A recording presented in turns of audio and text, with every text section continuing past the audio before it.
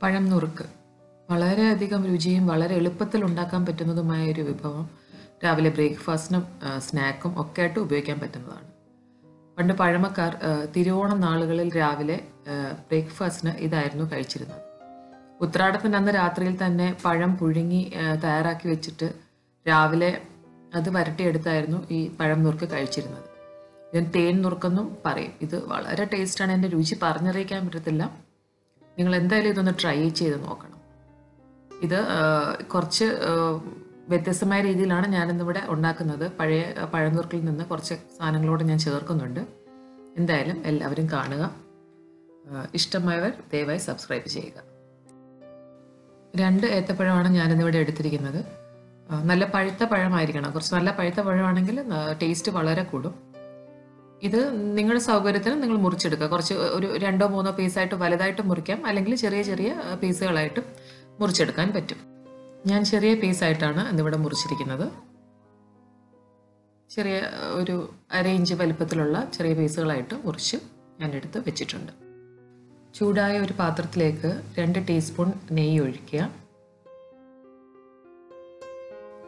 നെയ്യ് ഒന്ന് ചൂടായി വരുമ്പോൾ അതിലേക്ക് നമ്മൾ നുറുക്കി വെച്ചിരിക്കുന്ന ഏത്തപ്പഴം ചേർക്കുക.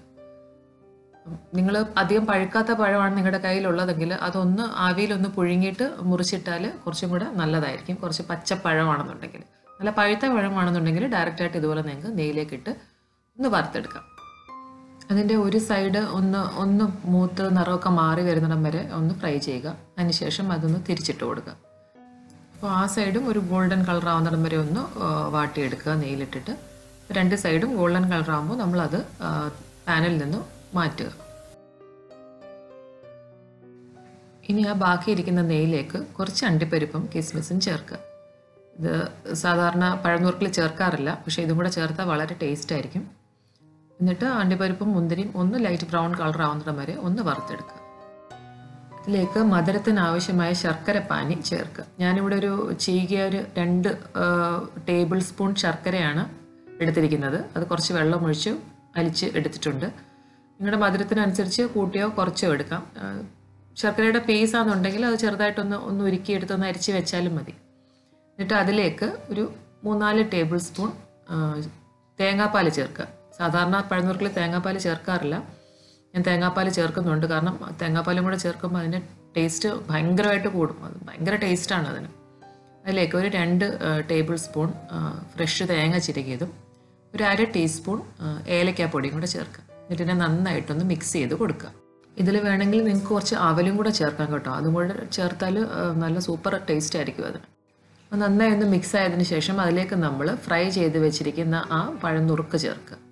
എന്നിട്ട് നന്നായിട്ടൊന്ന് മിക്സ് ചെയ്ത് കൊടുത്തിട്ട് തീയിൽ വെച്ച് അതിനെ ഒന്ന് വറ്റിച്ചെടുക്കുക.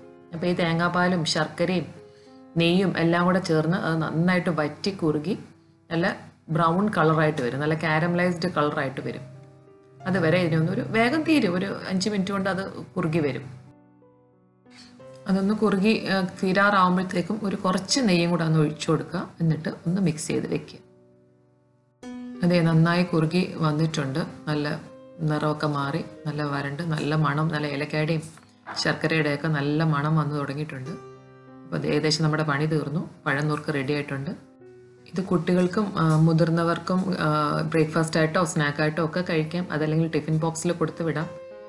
എന്നും ഏത്തപ്പഴം പുഴുങ്ങിയതോ അല്ലെങ്കിൽ പഴം പൊരിയോ ഒക്കെ കഴിച്ച് ബോറടിക്കുമ്പോൾ ഒരു ചേഞ്ചിന് ഇടയ്ക്ക് കൊടുക്കാവുന്നതാണ്. കാരണം നെയ്യും ഏത്തപ്പഴവും എല്ലാം കൂടെ ചേർന്നൊരു കുട്ടികൾക്കൊക്കെ പറ്റിയ ഒരു ആഹാരമാണ്. എന്തായാലും എല്ലാവരും ട്രൈ ചെയ്ത് നോക്കുക. ഈ ഓണത്തിന് രാവിലെ ബ്രേക്ക്ഫാസ്റ്റായിട്ട് എല്ലാവരും എന്തായാലും ഇത് ഉണ്ടാക്കി നോക്കുക. നിങ്ങളുടെ അഭിപ്രായങ്ങളും നിർദ്ദേശങ്ങളും ദയവായി കമൻറ്റ് ബോക്സിൽ രേഖപ്പെടുത്തുക. സബ്സ്ക്രൈബ് ചെയ്യുക, സപ്പോർട്ട് ചെയ്യുക.